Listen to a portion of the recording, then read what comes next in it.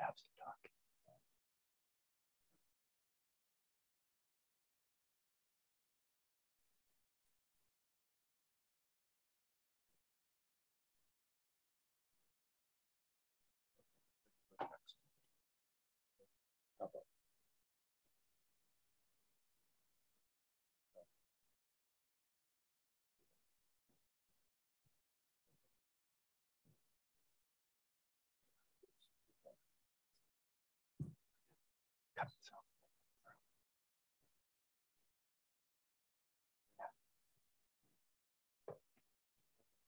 Thank you so much.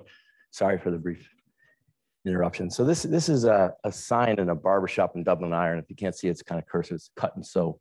And one of my colleagues in Pittsburgh, a pediatric cardiac surgeon, Vic Morrell, said, cutting and sewing, just cutting and sewing. And that's what you got to learn to do.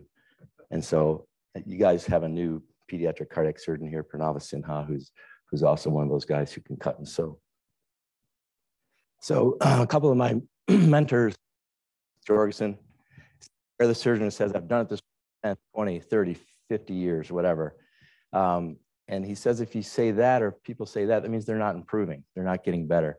You always have to be getting better and doing something different and advancing. Another one of my mentors, Phil Gazzetta, said, if someone says, I've never had that complication, probably means they just haven't done enough of those cases. So those are things to remember and keep in your mind. So how do we train? So training surgeons is about getting an experience and volume. And so that includes time and effort. And in a book called The Sports Gene by David Epstein, he states that it takes at least 10,000 hours to become proficient at anything. That's a musical instrument, surgery, it's just the time spent. You can't talk surgery and be good. You have to actually do it. So you have to get in there and get in the game. So what we talk about, I'm not going to pronounce his name, but the state of flow. When you get in an operation, you're just there. You don't know that 2 hours went by, 3 hours. You're kind of in the zone. Like being an athlete, you're in a game and you just don't know time's going by. You're just playing and really just concentrating. And whether Teddy Roosevelt, you could rather wear out or rust out, who knows when you should retire or hang up the scalpel or fade out or burn away like Neil Young tells us. And so when you think about innovation, this is from the movie Moneyball. The first one through the wall always gets bloody. And I certainly had these experiences where you try something new and it may not work, but you just pick yourself up and keep going and always be humble. So pediatric surgery, it's a field of many conditions, rare in number, many different body cavities. So how do you get experience in infrequent cases? And again, this speaks to volume. You get volume and experience, overall breadth of experience.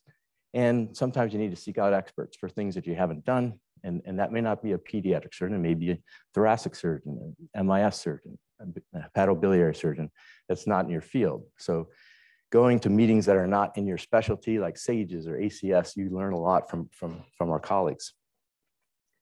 So I've always been a slow learner.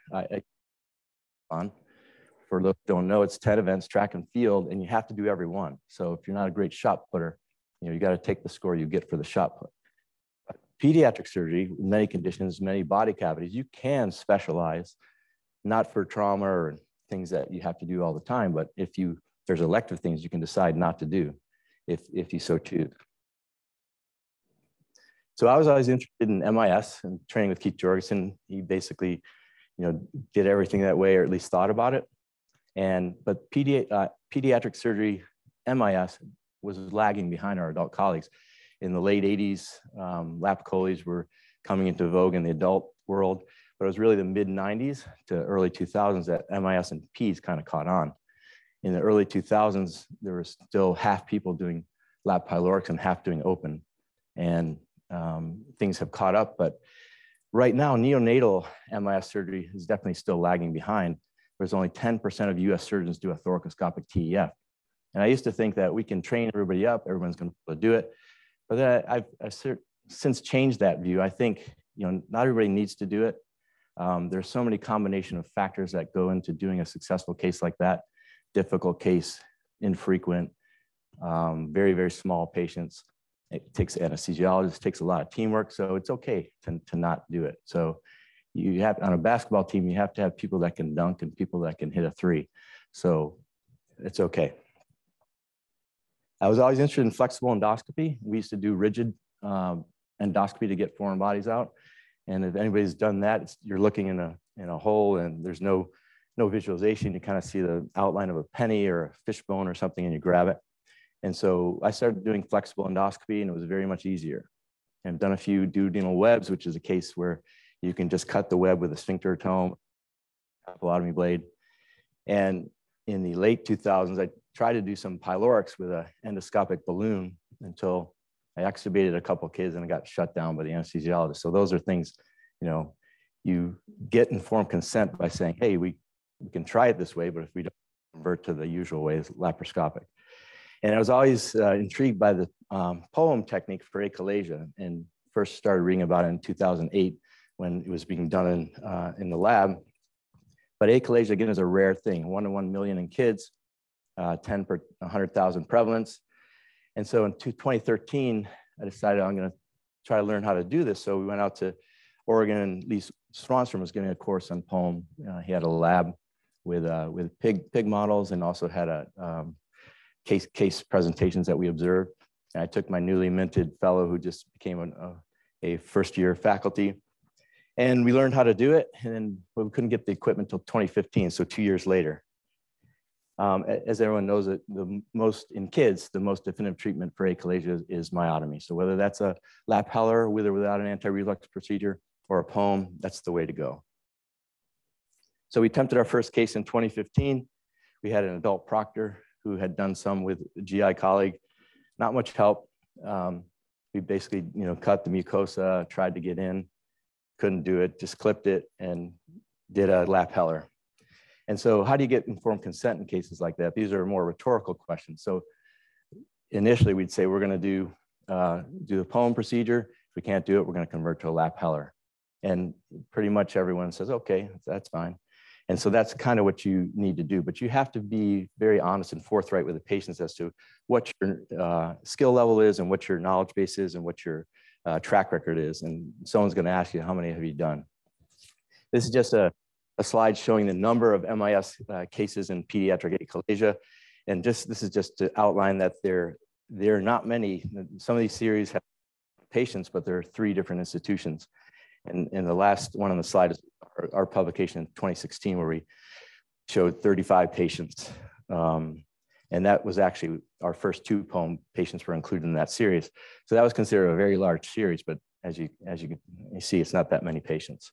So during that time, we were doing lap Hellers with doors. I can tell you on the last 15 Hellers we've done no doors. We can talk about that later, but the poem is an entirely endoscopic procedure. Parisha at Hopkins had developed this in animals, and Haru Inoue first clinically and coined the term. Initial concerns in pediatrics were, is it feasible?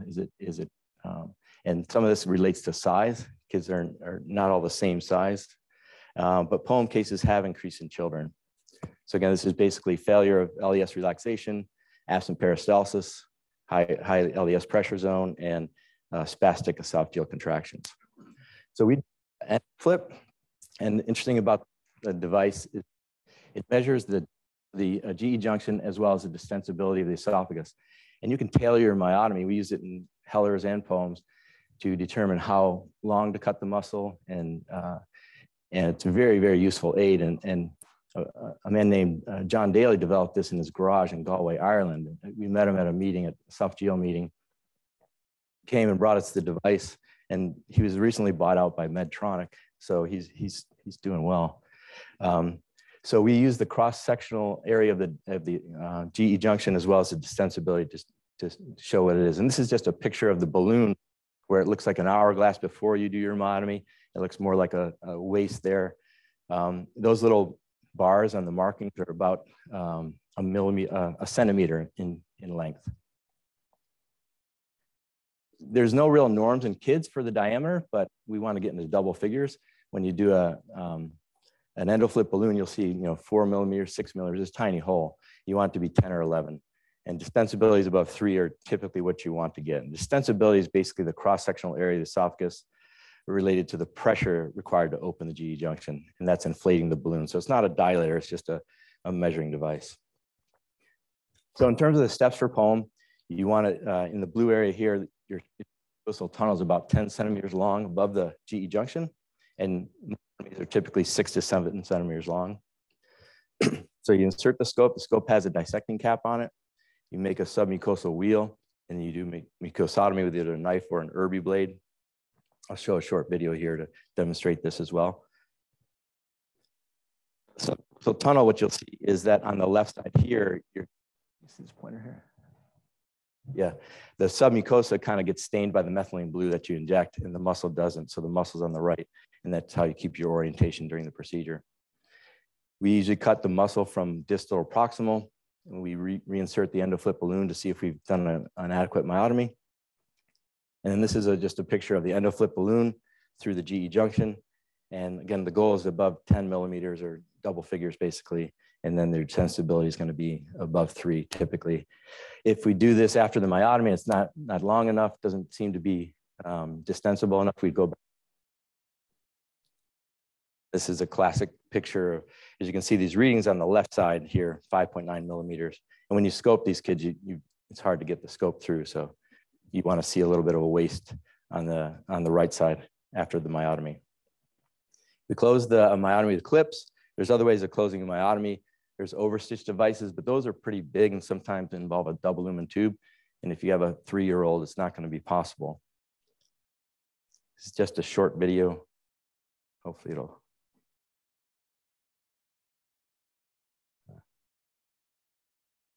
Oops.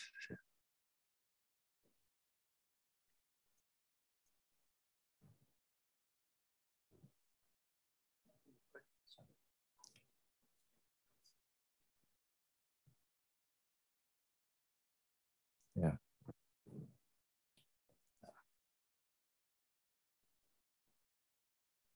It's just advancing.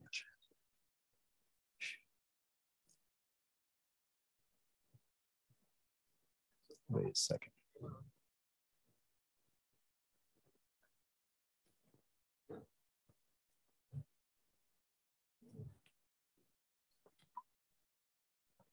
To just play as I click on it here.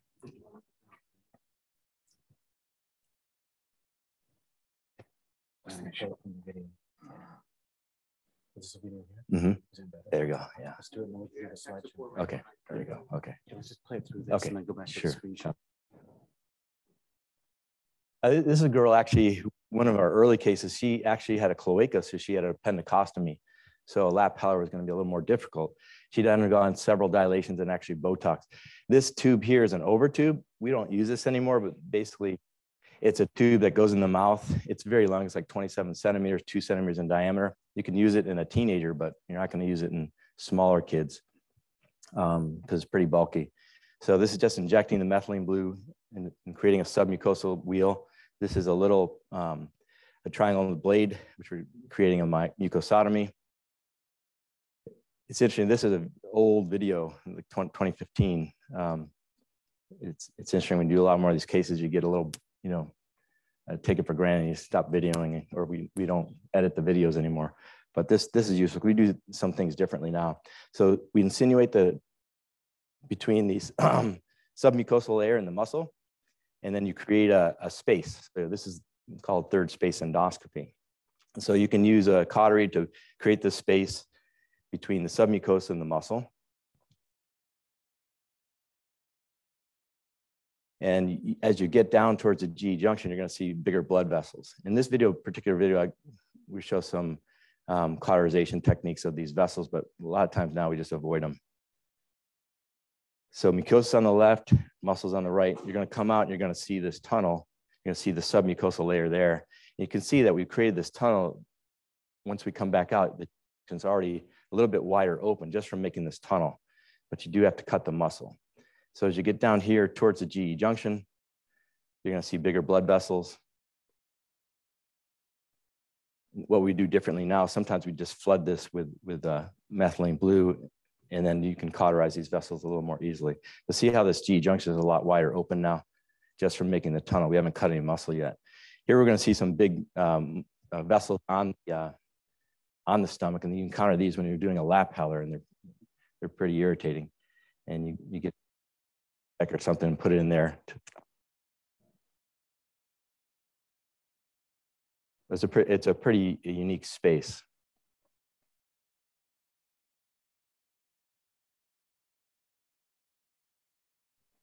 And so what you also see here is the longitudinal layer we don't cut, obviously, but it's a very thin muscle, very thin. As you know, when you're doing a Heller, it's just nothing there. You cut, and then all of a sudden you're seeing circular muscle. But you can see the circular muscles splaying out here. And that thin longitudinal layer is right there.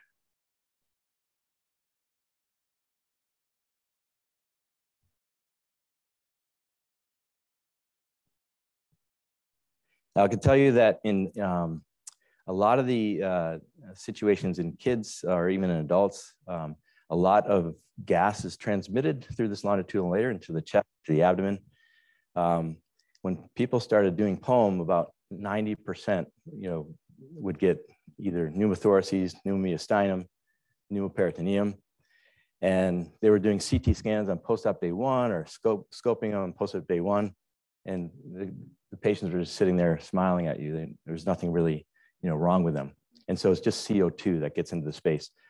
I can tell you that our first 10 to 12 cases, we used air, and the air went everywhere, and the air does not go away. And so one of our early kids came back to the clinic a couple months later and says, "When's this air going to get out of my scrotum?" We're like, "Oh, it'll be pretty soon." He literally had air for a month. So we switched to CO2, and that gets dissolved. But especially in a small kid, even if that layer, that longitudinal layer in the abdomen, you don't have to treat it interventionally with anything unless there's hemodynamic compromise. Usually, if it's a small kid, they'll get a pneumoperitoneum. You just put an angiocath in the umbilicus, drain the air. That's all you need to do. We haven't had to go back to do anything interventionally with any air-related events, although they're fairly common. And so this is just clipping the mucosa closed here at the end. Okay, now I'll go back to the movie. Okay. And so this is the publication last year of our first 37 patients. 37 primate POEMs. We did 3 after failed lap Hellers. 2 of those kids were from our own series, and 1 was from another hospital. We did 1 POEM after a POEM at another institution, and about half of the patients had prior interventions, whether that be patients, Botox, or both. And so from 2 to 18 years of age, 39 kilo weight, 11.8 to 107 kilos, 100.7 kilos. The average time was about a little over 2 hours. Our very first case took 351 minutes. So that was a slog, but the patient did very well. Length of stay about 2.4 days. What we've done differently with our technique is we've treated with oral nystatin, because a lot of these kids will get candida, and then you go in there and you can't do anything because it's a really infected field and you can't see much. We've also switched entirely to CO2. We have the kids in reverse Trendelenburg. We don't use the over tube anymore. As you can see, it's long and wide. And we nasotracheal intubate the kids. And we use that triangle knife as you saw in the video, or we use the Irby knife for the mucosotomy and tunnel and myotomy. And so these are the most common complications: subQ emphysema, pneumothorax, pneumomediastinum, pleural effusion, segmental atelectasis, or pneumoperitoneum. Our very first patient, we put a pigtail catheter in her right chest on post-op day number 1, but since that, we've never had to intervene post-operatively at all. We just do it in the OR if necessary, and that's becoming less frequent. But from this series, nine kids has pneumothoraces, 2 were treated with pigtails, 2 with aspiration, pneumoperitoneum in 10, trocar versus aspiration with an angiocath. Mucosotomy means mucosa distant from the mucosotomy, the intended mucosotomy. And we clipped a few of those. Now we wouldn't usually treat that, because once that tunnel collapses, there's no space there. So recurrent dysphagia occurred in 5, which is standard for most of the kids, whether you have a Heller or a POEM. And we had 1 failed POEM, which we took was our 3rd kid that we took back and did a lap Heller on. This is a small child, and as you can see where these clips are, very high. This was before our 10th patient, and we had very much trouble getting into the submucosa, and we said, okay, we're just going to clip this and come back another day. So we got a post-op chest x-ray, and you can see the clips are up by the cricopharyngeus. So that was that. So brought her back a week later, and we're able to do the Heller. So that's just kind of experience. This kid was really one of the smallest that we'd done to the date. She's only 8 years old. So in this first series, the first 10 patients, 80% had some air-related complication that was managed mostly intraoperatively, and decreasing amounts of intraoperative complications as the series goes on. But we were also doing more challenging patients, kids after Hellers or kids after other interventions. And time now is like about an hour and a little under 2 hours. So in this series, 100% had normalization of Eckert scores, 84% after the initial poem. 5 again required a single balloon dilatation postoperatively. Usually within the first year, you'll see that, whether it's a Heller or a poem, that you need some dilatation or something like that. And again, we had 1 patient who required a redo Heller after poem. During the same time, we had 10 kids who we did Hellers on. 5 chose a Heller over a poem. 3 of them were under a year of age, 8, 9, and 10 months. Well, I think now we would probably attempt to do those kids. 3 were attempted poems early in the series that we converted to Hellers. 1 was attempted poem, and a kid who had a Heller that we converted to a redo Heller. And 1 was a Heller after a failed poem. The first 3 attempted poems were before 2017, when we had done less than 10 patients. And so this is that group of Heller patients. Again, the last Heller he did was in 2021 in an 8-month-old. We offered a poem, but the parents were wanting a Heller, and they're pretty educated. But we now would offer poem as initial procedure quite standardly. And so we've shown it's effective. We compared that to our prior lap Heller experience, which was the same number of patients, 37. Steep learning curve in the literature. The learning curve is estimated to be about 20 cases, with relative mastery at 60, as in everything just experience. And this is an updated compilation of patients. We've completed 67 poems. Again, the age range 2 to 18, same weight range. 21 children in the series are under 10 years of age. 53 primary poems. 9 had prior Heller, 4 prior poems. We did 1 poem in a 3-year-old who had an open Heller in the past. Operative time about 112 minutes. Length of stay is typically a day, 1.8 days. And again, our distensibility or diameter is pre-Heller. Our pre-poem is 7.5 with post 11.5. And our myotomies average 6.4 centimeters. So there's a lot of controversy about poem and reflux. In adults, it's been reported to up to 50% because you're not doing any type of anti-reflux procedure. There are places that are doing intraluminal fundoplications. That's a little controversial. We definitely want to be careful about this, and we bring all our patients back for yearly for endoscopy and biopsy. And we've only found the incidence of reflux to be 4%. And so we do 2 to 3 biopsies per patient. And our impression after Hellers is the door fundoplication is kind of a lousy anti-reflux procedure. So we stopped doing that. But no one brings them back and biopsies them and looks at them. If they're doing well, like in most cases, you think you don't see them again, they're doing great. Maybe they aren't, maybe they are. So we're very careful about that. If they're going to come to us, we kind of expect them to come back. And most of the kids, even adults, are asymptomatic.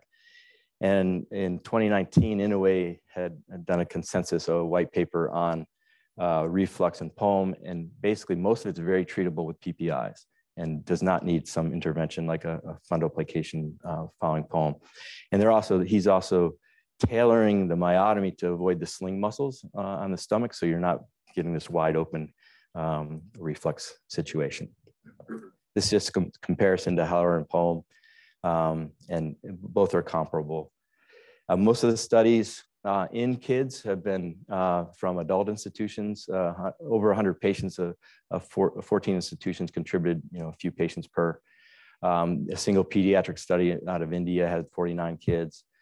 And again, a lot of the institutions don't have a high volume of these.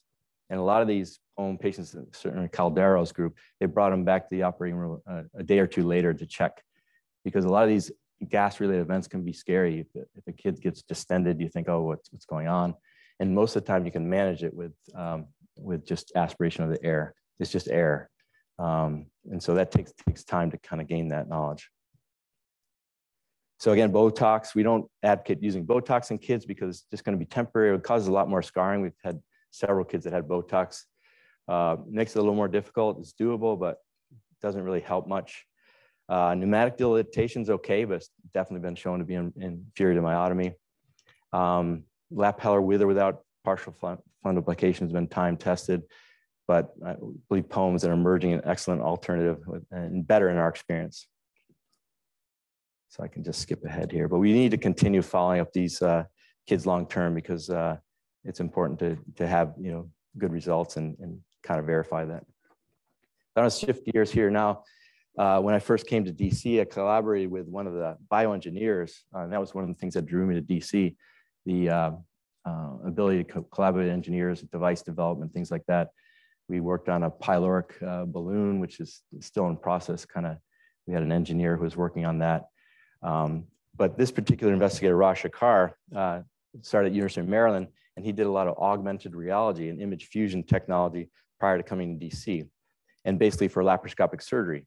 And so in laparoscopic surgery, we really can't see inside the organs. So the typical benefits of lap surgery, but you can't see the bile ducts. So what we like to do is show us the bile ducts, things below the surface. So just like your first down marker in football, it's augmented reality. It's not there, but it shows you kind of where you need to go to get your first down. You want to be able to see the ducts safely.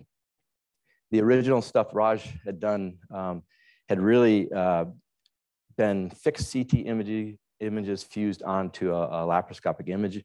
So the preoperative CTs and MRs didn't mimic intraoperative anatomy. And most of the surgery was done in the brain, skull-based surgery. The spine doesn't move, the brain doesn't move. But in the chest and abdomen, the diaphragm moves, the organs move. So it's a lot more difficult to calibrate your instruments to record things. So what he did initially in Maryland was they did surgeries under continuous CT. And they used overlaying live CT images on a laparoscopic video. They weren't using stale images that they had to reproduce, but that's not really practical. So they're showing them operating in a CT scan. On the right side, you see all the monitors, which are tracking the instruments, both the laparoscope and the ultrasound, or the CT images, but not really practical for a surgical situation. And so they take your laparoscopic display, CT images, and fuse those to get the images on the right here. So a little bit, let's say, basic.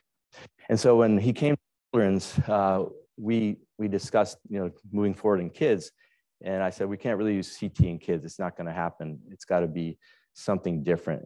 And he had thought always about using ultrasound.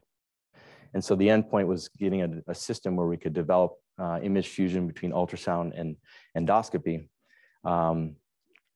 And had a 5-year timeline. So we use this just by chance, a vision set system. You can use Stryker, Storz, anything. It's not committed to a particular device, but we use a vision sense, which is 3D, which means you have to wear 3D goggles. And then we just use a standard BK ultrasound device.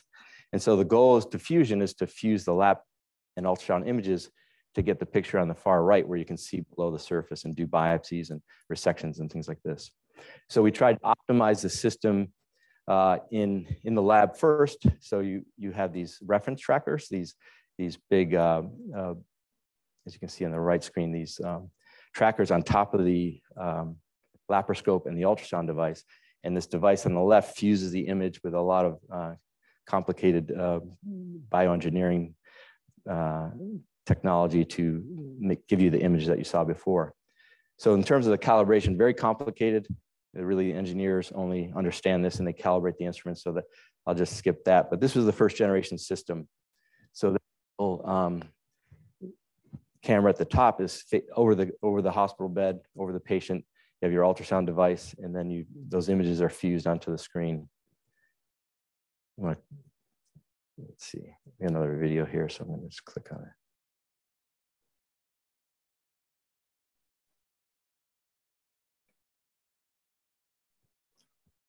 So the image fusion here. And so you can see the ducts, arteries. On the right-hand picture, the red arrows are pointing to the devices. And we validated this in kids with lap choles. So we got IRB approval to do this technology in lap choles. We did it for 5 minutes and just, they were able to optimize the technology and improve it over several years. A little bit bulky. And the thing too is those optical trackers are top line of sight. So if you turn your hand, the picture goes away. So it's not ideal.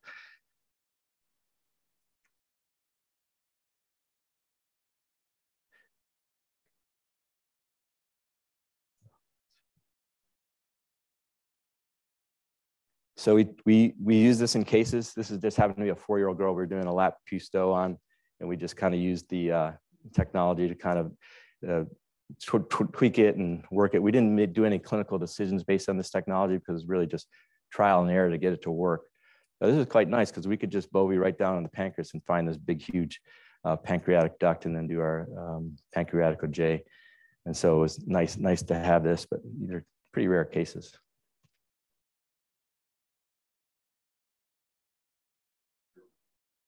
I thought this was when I first did that case, I thought, oh, wow, this is great. No one's ever done this before. And then I go, one of my friends in China, Long Li, had done 4 of them. But this was the youngest kid. So this kid was 4, and his kids were, I think, a little older. And so the clinical feedback from the surgeons on this is that the line of sight was a little cumbersome. If someone put their hand over the optical trackers, you lost your image. Stereoscopic vision system was kind of, fancy, but doesn't really help. And you could not track an articulating ultrasound tip. So that was kind of a problem. So the next generation was electromagnetic based tracking, where the trackers are actually closer to the tip of the instruments. Here it's on the ultrasound probe. Here it's on the camera or on the trocar of the camera, but you can use a laparoscope that's 30 degree. And this is an electromagnetic field generator. So the patient has to be on the center of it. And pretty much everything else is the same. Again, this is with the trackers, which are on the trocar. And all these fancy little objects on here, those are all 3D printed in the lab. We have a 3D printer. So these guys 3D printed these things. And it's pretty amazing just to, they just kind of think about things like that. But without being in the same building, it's hard to come up with something like this. This is This is validating that technology in the lab. So our interventional radiologist had implanted little coils into the liver, so we didn't know where they were. So we'd go here and find them and then resect them. And so part of this was we were thinking about resectional technology with this device, and we could do resections, segmental resections based on the accuracy. And so we did several of these studies where we try to validate the technology. And again, these orange devices here are the 3D printed devices that are on the actual ultrasound and laparoscope.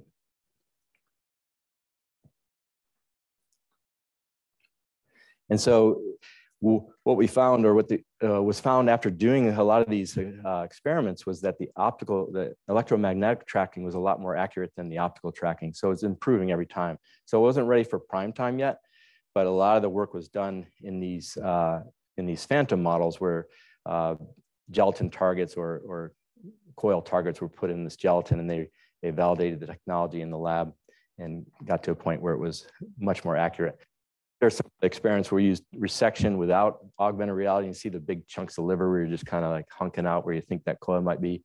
And with augmented reality, it's a much more precise resection margins. So these experiments, we thought, well, what would be better is to really track a needle, because a lot of this technology is going to be more suitable for ablation technology. So you're trying to get into a site and ablate something, not necessarily resect it. And so we thought, well, who does that a lot? And the hepatobiliary surgeons that do the colorectal mets need to track their needles. They use ultrasound in every case. And so we thought about using an RF ablation needle. I talked to Dave Geller in Pittsburgh, and he was willing to collaborate. He goes, yeah, I think that's a good idea. You know, Dave, he's like, oh yeah, let's do that. And so we developed it, the probes to be tracked by how this was validated again was phantom gels. So the stylus tip on the tumor, artificial tumor, was calibrated with the ultrasound and the laparoscopic image. And so this is just showing this technology for this laparoscopic ablation probe. And what you can see, this is kind of cool because you can actually see much better when you track it, like kind of guessing, okay, I think it's in there. But on the right, you have these markers saying, yeah, you're in the right spot, it's green, you're going for it. And if you look at the ultrasound image, you try to do this without it. And this is what the adult biliary surgeons do all the time. They're going to find this lesion and do a resection. Really appeared to be possibly enabling technology.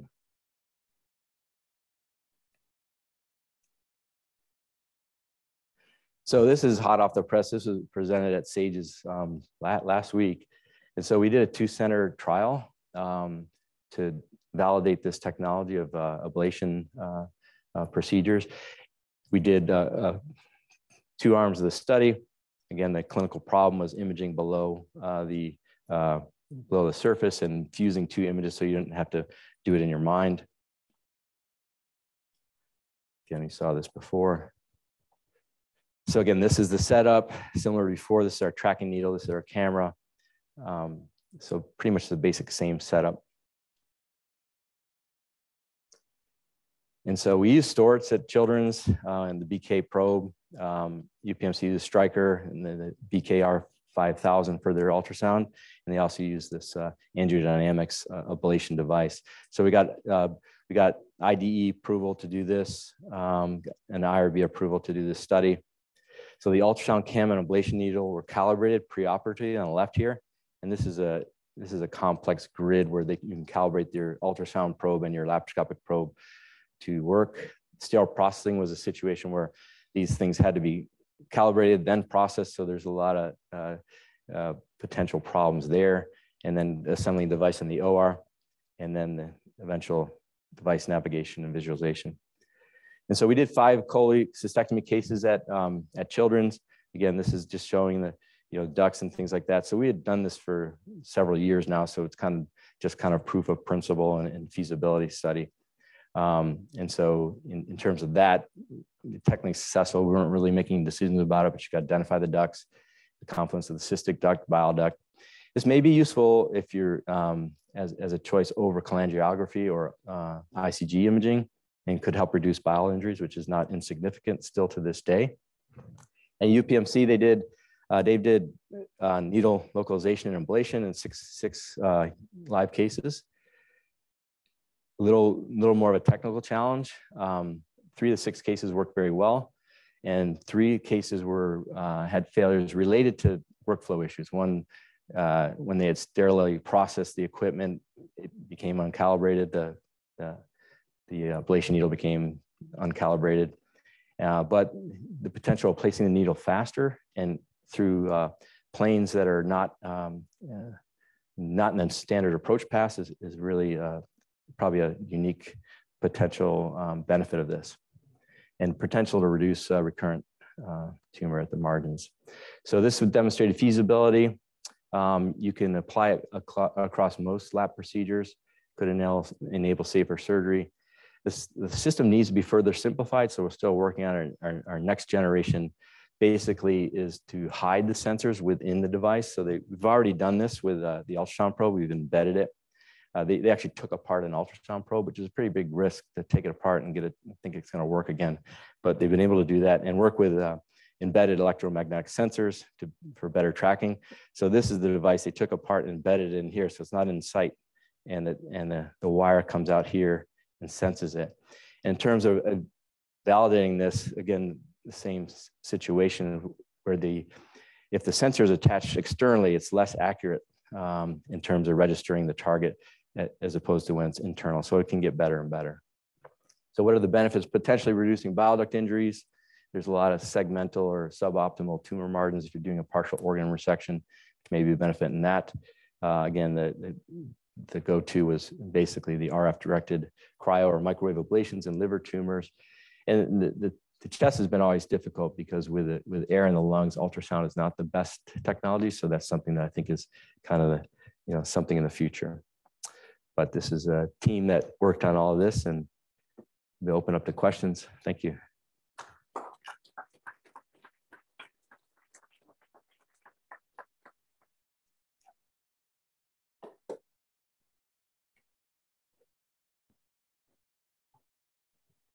Well, thank you, Dr. Kane, for a really inspiring talk. I know we have time for a few questions.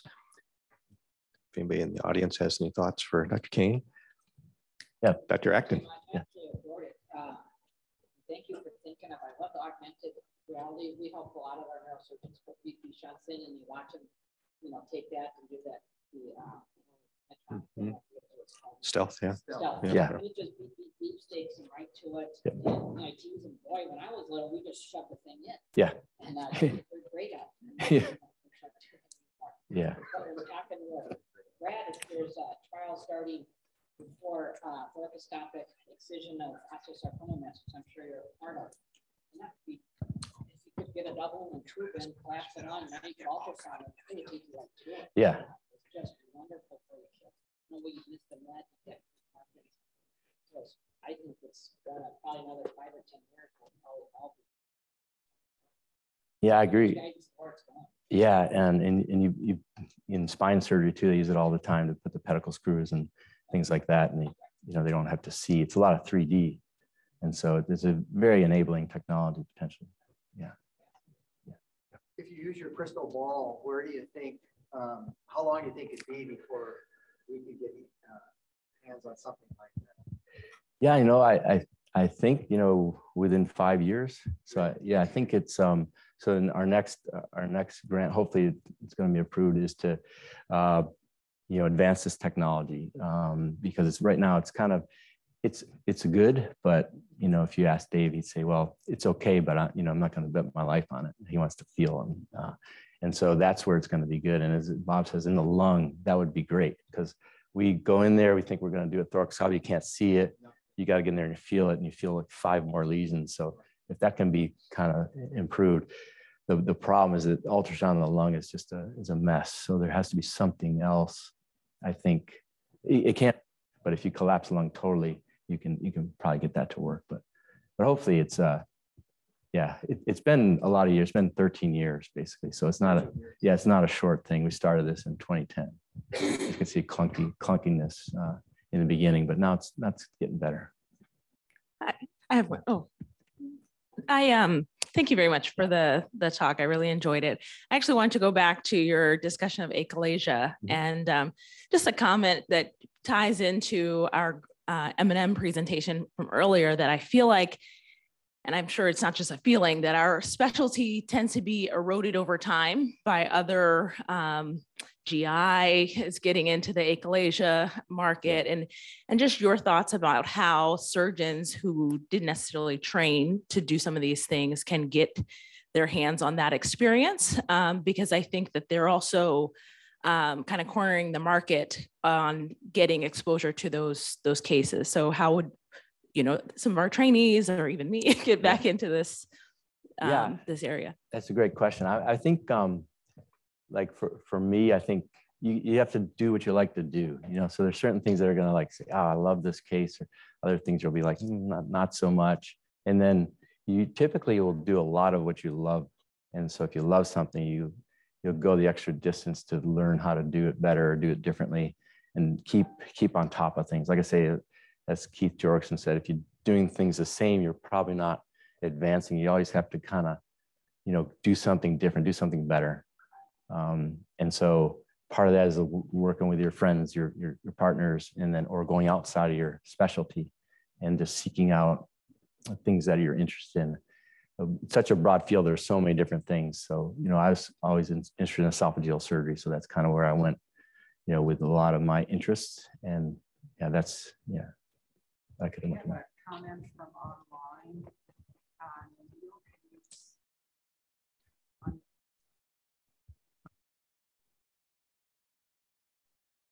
Oh, hi. Can you guys hear me? Yes.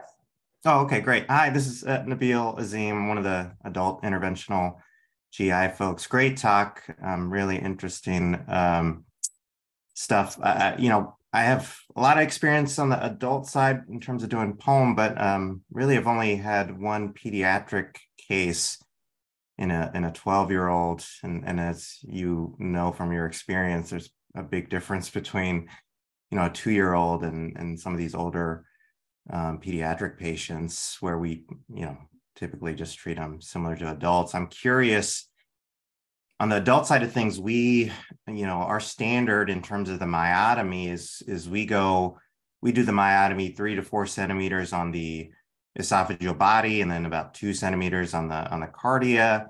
And that seems to be enough to disrupt the LES and achieve clinical success. But I'm curious, does that make sense for a 2-year-old, to be doing such a long myotomy and what your approach is? And also, what changes you do for some of these smaller patients? Yeah, good points. So we use a standard scope. So we use the 190, but it's the 9.2 millimeter. So it's smaller. It's not the 9.9, but the same dissecting cap. In terms of the myotomy, we typically would go 2 centimeters on the cardia and 3 to 4 on the esophagus. In the smaller kids, it's more like a kind of a feel. You may not want to go 2 centimeters on the cardia because it's going to be just wide open. So it's more, we pass the scope in and out a few times out of the tunnel to just kind of see what it looks like. And once we see, whoa, this looks like it's pretty open. We don't want to ever see a straight tube on our endoflip because then that's just a reflux prep. But interestingly, we're not seeing the reflux that you would expect. And I think because they have such, the problem with kids is dysphagia. I think it's more challenging to do the smaller kids because you can't do 10 centimeters above the GE junction. Sometimes there's only 5. And so you have to be pretty precise in getting in the tunnel. Otherwise, you're going to be at the GE junction or your mucosa will tear. And so that's just experience. But yeah, it's more, and we use the endoflip quite liberally to tailor our myotomies. Whereas in teenagers or bigger kids, we could say, yeah, 2 on the stomach and 3 or 4 on the esophagus. So that's what we do in peds though. We do, kids that are 2 kilos and then 100 kilos the same day. So we're just used to it. Hi, my name is Amit Bhargav. I'm one of the thoracic surgeons here and work pretty closely with Nabil on these kinds of cases. Thank you for your talk. In terms of our approach, we decided a few years ago now that our adult patients would preferentially go for POEM. And we've kind of pretty much shut down our Hellers unless patients have a strong preference for surgery. And then I think probably in the last 3 years, you can correct me if I'm wrong, Nabil, we've maybe had 1 or 2 patients that have been referred to us for fundoplication after. So it's been interesting, in terms of thinking about getting involved. I think we've worked really well with our GI colleagues to allow them to really flourish with that practice. And then we kind of move on to other things. One of the interesting things about your presentation was really the focus on air in cavities, whether it's the mediastinum, the chest, or the belly, and describing them as complications. And I wonder if, as the field moves forward, those should not be considered complications, unless there's a pneumothorax. I would consider that a complication. But pneumomediastinum, pneumoperitoneum are really just expected potential consequences of doing the procedure and aren't complications in the sense that they need an intervention. And that would certainly, it sounds like most of the parents that you talk to aren't too worried about things like that, but that would certainly change how we think about POEM in kids and really decrease your complication profile because they really aren't. So, if that's 30% of your complications, you now have a procedure that looks a lot better. And from a internal marketing perspective to other physician specialties, it might be a more interesting way of thinking about it. Oh, I totally agree. I think we describe those complications as potentially happening. They're less frequent now, but our radiologists, we used to get esophograms post-op. We don't do that anymore. We just say, you know, and 100% would have pneumoperitoneum. And now they read expected pneumoperitoneum after POEM. So they, you know, so you're right. It's just, it's not really they can be called complications or gas-related events, but of no clinical consequences. So there was a lot of angst in the beginning with POEM about these things happening. And what we have in kids is the kids will desaturate, you know, the 3-year-old eventually gets distended, you know, as you're doing your POEM. And then you put the scope in the stomach, decompress it, they don't get better, they're desatting. Just put an angiocath in and they're fine. And just finish the procedure, and then that's it. And then you put some Dermabond on it and tell the parents we had to put an angiocath in there, and they're like, okay. And there's no downside. The tunnel collapses. It's pretty unique. I don't know if you're familiar with either the full thickness myotomy that, you know, they're in China, they've been doing just a posterior myotomy all the way through. I don't know about that. I think that's pretty bold, but I don't think we would ever do that, but people do it. I have another question online. Are you anticipating that annual endoscopy will be needed post-POEM indefinitely? Will they be spaced out down the road? Frequency of anesthesia and the cost of this post-POEM versus Heller is another thing I think about. Yeah, so good point. We actually want to do endoscopy on our Hellers because no one's really looked at it, and especially not in kids. So I don't think the risk of anesthesia is that significant. Our plan is to do it every year for 3 years, and then kind of as needed, and depending on the age too. So we would definitely space it out. But I think with a new technique, I think it's just more careful that we validate the results and continue to do endoscopy. But we've also talked about, no one's ever looked at their Hellers after, you know, do they have reflux? Do they not? You know, so that would be interesting to see too. So I'm thankful for Dr. Azim's comments, and Dr. Bhargava, thanks for chiming in too. I think you're right. I mean, it really is a collaborative effort. There's a chance for moving on this market in a way that's safe because we can do it together. You know, Nabil, when you helped with our pediatric patient, there was a lot of discussion in our group, and this patient, Dr. Hess, was also taken care of. And I can tell you, as someone who's managed a 18-month-old with achalasia, with congenital achalasia, pretty severe, we really deliberated on timing. And she got a lap Heller with a door. And I've talked to you about this case, Tim, as she's a chronic patient in my clinic. And maybe I'll start with taking on her door. Maybe I'll send her to DC. Yeah. But, you know, really grateful for the time that you took today to spend with us. We've got just a plaque to just recognize the contributions you make in our field. And we're just grateful for your time to come to the University of Minnesota today. So thanks everybody. Have a great day.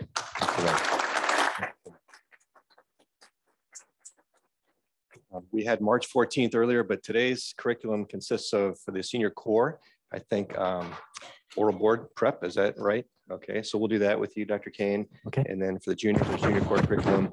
Have a great day, everybody.